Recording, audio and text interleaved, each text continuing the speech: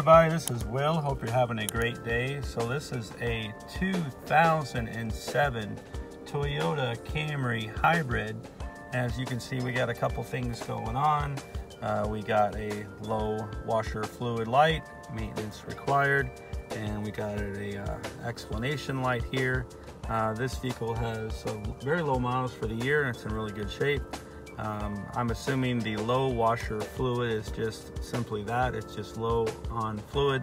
There is a sensor at the bottom of the windshield wiper reservoir that will let the driver know with this sign that it is low on washer fluid. And then of course your maintenance required light is scheduled to come on every 6 months or every 5,000 miles. In this case, this guest drives low miles, and it is due by time, not by miles.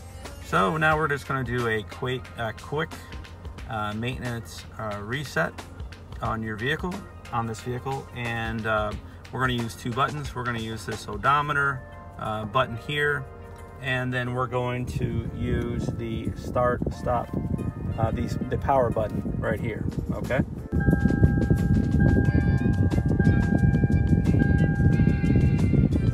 Okay, so we're resetting the light, and what we did for that was we pushed this to trip A, held it down,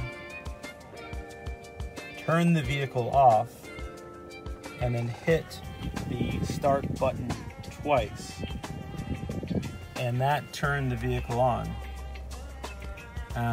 Not the engine, but it turned on the dash. As you saw right here, it said maintenance resetting, and then there were bars going through the screen. So next thing we're going to do is just check this windshield wiper level, and if that's okay, we're just going to put more wiper fluid in it, and then the light is reset. Any questions, make sure to like and subscribe, and hope you have a great day.